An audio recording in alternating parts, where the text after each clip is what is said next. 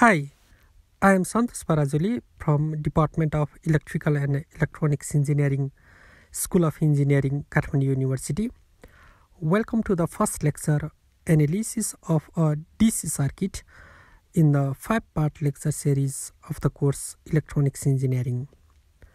Let's analyze a DC circuit by finding all the node potentials and branch currents.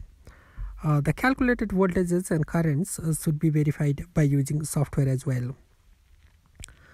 The circuit has 3 resistors, 2 voltage sources and a current source. 2 resistors, 6 ohms and 4 ohms are in series.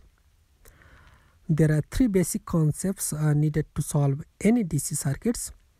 First, there must be consistency in assuming the polarity of potential drop across an electronic device.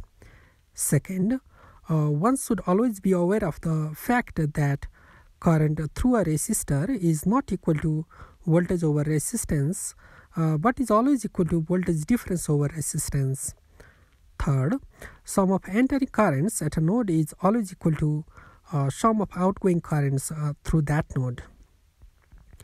Here, I1 is equal to I2 plus I3. Note that VA is equal to plus 20 volts, but node C is at minus 12 volts potential. KCL at node B yields potential of node B, which is equal to minus 13.33 volts. After finding BB, I1 and I3 are computed as 3.33 amperes and minus 0.67 amperes. Now let's verify the circuit using multisim and electronic simulation software.